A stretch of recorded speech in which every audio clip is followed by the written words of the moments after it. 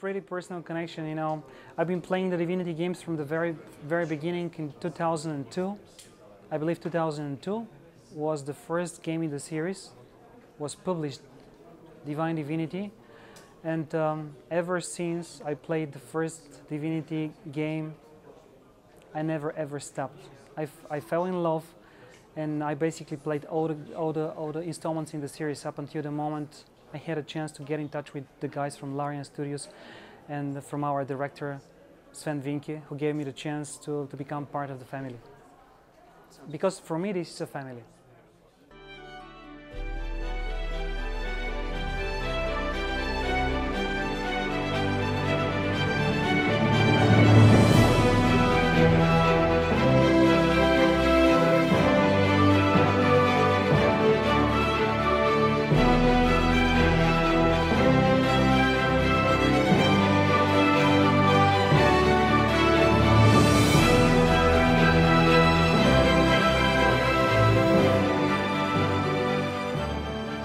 Well, at the beginning, when we were discussing the music system with our director Sven Vinke, I wanted to come up with something really brave, something really inventive, because Larian in the first place, we are known for being brave and innovative. I hope you'd agree. Yes. So it was only fair for me to keep the music on the same level, and since we were discussing how we were going to develop our own brand new adaptive and dynamic music system, I wanted to come with something really innovative, something that was new. And as I shared during the lecture, I came with this idea because I wanted to give a chance to the players not only to customize their characters right at the beginning of the game, but also give them a chance to somehow customize their music. Hence the idea about having a choice of 4 different instruments. And if you select one of these instruments, this specific instrument was going to take the lead in the soundtrack and shape the music in a specific direction, typical for the character of the corresponding instrument.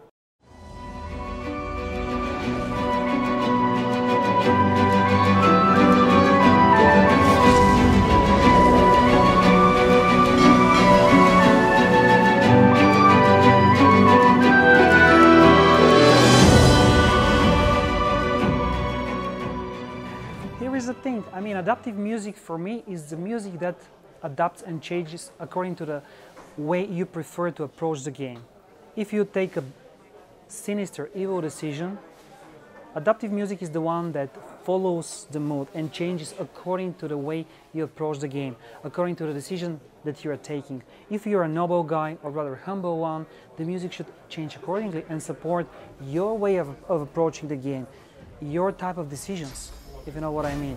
If you would like to sneak, as I said, in the shadows, adaptive music is the one that follows this very decision of yours, remains calm, ominous, sneaky, with a pinch of darkness on the top of it, and vice versa. If you would like to jump into a killing spree, the music again should support this decision of yours and adapt correspondingly.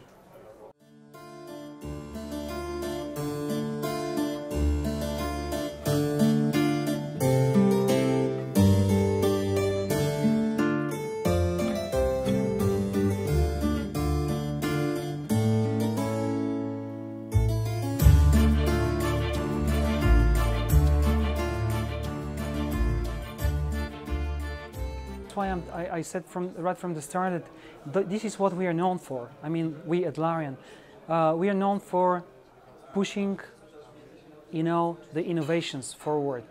And every time somebody from inside the family, from inside a company comes up with an interesting and new innovative idea, it's always warmly welcomed. I mean, it's a tradition, it's who we are. So whenever that's one of the things that makes me very, very happy and very proud to be part of this team. Because anytime you have a really interesting, brave and innovative idea, there's always people to warmly welcome it. And that was precisely the case. I have a very clear memory for the moment. I was talking with the guys, I was talking with Sven, and the moment I played a couple of tunes in an interactive way to present them the idea, everybody was loving it and said, yeah, let's do it, let's go for it, do it.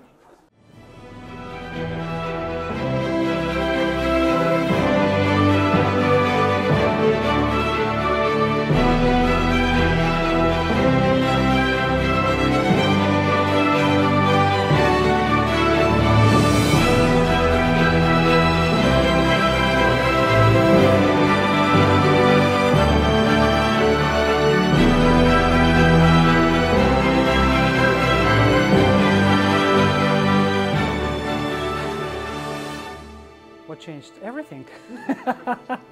Yeah, it was, no, not so young industry, but back then in time, the first thing that comes to my mind is that there was no adaptive, there was no interactive music. The music at that time, maybe 15, 16 years ago, it was just a background, playing like a jukebox more or less, and we were supposed to compose beautiful atmospheric music. And pretty much that was it. Over the course of the past 15 years, so much happened, and now the music feels like organic creature, if you know what I mean. It adapts, it changes, it reacts to your actions, to your decisions, to the way you prefer to approach the game. This is huge. And if you ask me back then in time what I think about all this, I wouldn't be so brave to imagine that we would go in this direction and we would achieve so much. Today, talking about adaptive music in video games in the way we did today, for example.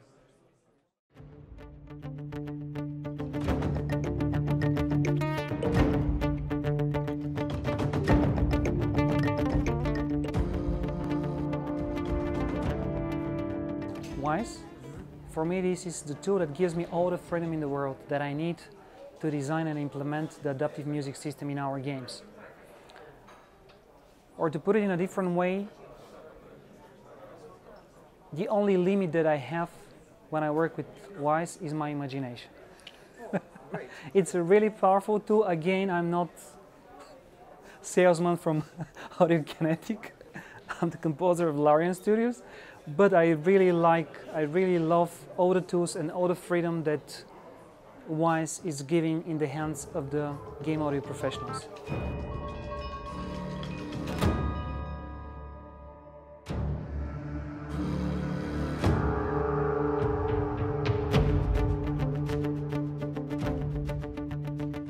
We haven't explored adaptive music based not only on the traditional rules of music theory.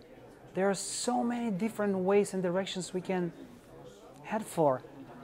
And to answer your question, we have just started. Again, we're cooking some real cool things at Larian Studios. And as much as I'd like and I'd love to give you hints, I would rather remain silent for now, but stay tuned and I promise you, you won't be disappointed.